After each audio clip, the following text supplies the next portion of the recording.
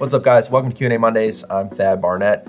When it comes to construction, whether it be residential or commercial, you have lots of trades and subcontractors all working together to get their individual jobs done based on the schedule of the overall building's project. And the challenge for a general contractor or a construction manager or an architect is getting all of those companies and people scheduled when they should get their job done. So how does metal roofing fit into the overall building sequence of construction? So today I have Dave Stubbs from Sheffield Metals to help me out. Thanks for being here, Dave. Absolutely, Thad.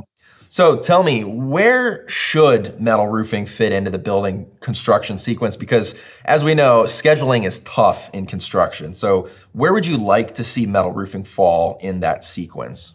Let's say it's new construction and you've got all kinds of different trades trying to get their job done. And let's just use stucco. So we've got a metal roof and we've got stucco going on the wall.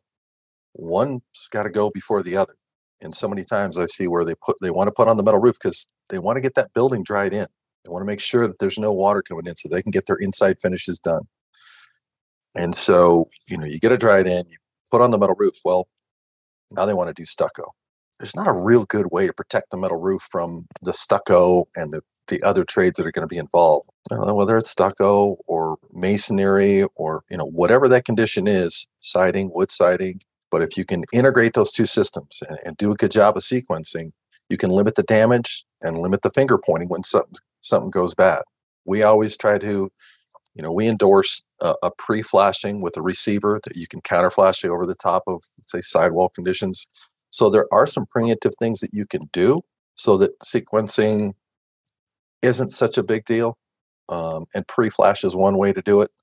Communication is huge. And what's tough is a lot of the construction management teams aren't necessarily integrating all those components at the same time. They're looking at an Excel spreadsheet or something on paper that says, oh, you guys should be here. And you don't want to do something before the sequencing is right. I think there's certain conditions where you just kind of have to put your foot down and say, hey, this isn't right. Let's talk about it, communicate. Let's try to come up with solutions, because that's really what we try to be, is the solution people when it comes to our WeatherTech warranties, and trying to figure out what's going on the wall. How do we endorse the best way to do it? A lot of times we see where they're trying to slide flashing back behind the siding. That's not going to work. You need to get back behind that building wrap and make sure that that's conducive to a water lap condition. So.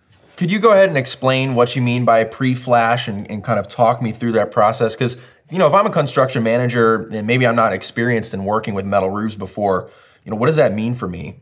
Sure. So you can go in and put a flashing up against the wall that we can get back into and integrate into our flashing design, where you put the flashing on, the siding or the stucco goes over, the building wrap goes over the top of that flashing in a watershed condition, and then the finished product goes over the top of that, and then the roof goes on. Between the sequencing and the right formula to get us to a weather-tight water lap condition is really, preemptive flashing, preemptive design, asking the questions of, what's the schedule looking like? Those are all conditions that need to be discussed. What about from a metal roofer, perspective? What can they do to kind of stay on top of this and kind of make sure that they're having the best chance possible? Well, a lot of it, like I say, it comes down to communication. What's that general contractor, that construction management team's position? Are they involved? If they're not involved, hopefully you can get some buy-in to the other subcontractors to coordinate. Coordination is so huge, and you've got so many different trades. You've got stud guys might not be doing the drywall skin on a building, and the drywall guys aren't doing the stucco on the building, and the stucco guys aren't doing the metal roof. So all those teams need to discuss what's happening, and that should, in my perspective, that should be the construction management job. Lo and behold, it really comes down to those guys in the field to integrate their systems into each other, to make the best product as an end result. What are some things that can happen, if a metal roof is installed first and then, some masonry goes up or something like that? What can happen to that metal roof? Yeah, I've seen some really horrible things. where you've got a 20-foot wall adjacent to a metal roof, and they come in and put their scaffold right on the roof. And of course, they don't want it to slide off. So they nail the plates down to the roof to make sure that the scaffold doesn't, fall off. But, there's a lot of compromise when things like that happen. It's not just the aesthetics. Scratches, gouges, things like that are like the better part of what can happen, which sounds horrible already.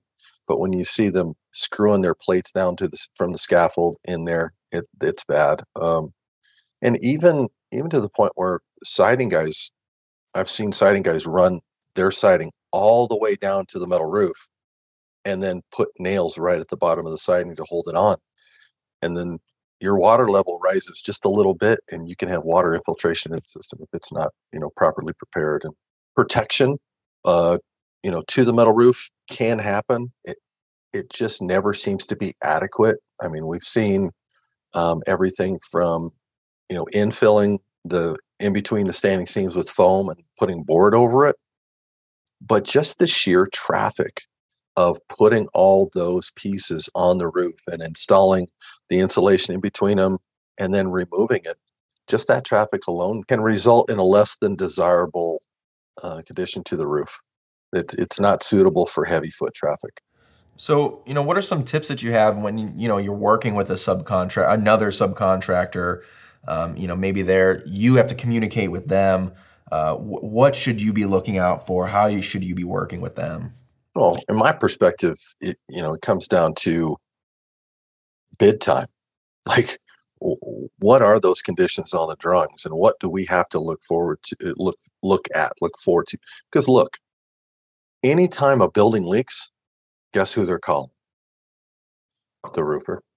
The roofer. It could be an HVAC unit that's leaking. That was probably 60% of the leak responses that we went to were, a unit where the electrician didn't seal up his pipe coming through the curb, or the condensation pipe didn't come out past the curb and it was leaking into the curb section. So not every leak is the roofer's fault, but it becomes the roofer's problem because they're responsive and they have to look at it. Looking at the plans and seeing how things integrate and having an idea and experience to say, hey, we need to get in there beforehand, or discuss what the through wall flashing is looking like with the masons. Sometimes with masonry, there's through wall flashing that gets back to the structural component, through wall flashing, and the brick sits on there so that any water that goes in the cavity can get out of there. And those are all discussions that need to be had, as the project, comes into the fold. Who's doing what? Who's going where? And one of the worst problems you can have is the masons are trying to do the same section as the roofing guys. That's just battle for territory. It shouldn't be a competition. It should be an integrated part of the building. That's generally why there's subcontractor meetings. There's sequencing meetings. I've worked with some really good general contractors, and they call them sequencing meetings, which that's really what's necessary is to get that sequencing, because whether it's interior or exterior, sequencing always comes into what's going on. Foresight, communication, those are key. And not only the office people need to have an idea of what the sequencing looks like, but the field guys need to have a good feel for what's how fast the mason guys are coming around the building, or how fast are the stucco guys going to get to the north side, because we've got to get that flashing in before they get there. Because not the whole building won't be ready for you, right? That's not the way it works. The masons have to start on one side, and somebody else has to start on the other side. So it's not just a spot check; it's sequencing for the entire project. You had a good point there about working with some good GCs in the past. What are some other best practices that you've seen a construction manager or a general contractor put forth in your projects? Just being diligent about putting the meetings together and talk about, today, next week, and 30 days. A format to not lay out what's happening today, but have an idea what's going on today, what our goals are for the end of the week. It's not just what's trending. It's what's trending, what we see out front, and how do we get to the finish line. You've got to have that broad and narrow scope and perspective on how you get to the finish line, And bringing everybody together as a team is super important. Nobody wants to have, any sort of battle to get their job done. They also don't want to get the call, hey, we need 30 feet of flashing put in today. Like today, you've got to be thinking ahead, because not everything is available. As we've been through, the last 3 years, the crisis of materials and manpower. So I think foresight is even more important today than it was 10 years ago. So it sounds like, you need to work with the other subcontractors that are going to be installing things before the metal roof, during, and after, because if they're trying to mount something to the roof, whether it's an HVAC unit or solar or whatever it might be, it's good for you to know that before they start drilling into the roof. Yeah, absolutely. I mean, there's some horror stories out there where, the sequencing went just fine, and then there's an afterthought. Good example of a city that didn't want to pay for the general contractor to have oversight on the solar install. So the general contractor did all his due diligence, great sequencer, big contractor here in town, and they got the warranty on the roof. They paid a substantial amount per foot for the roof.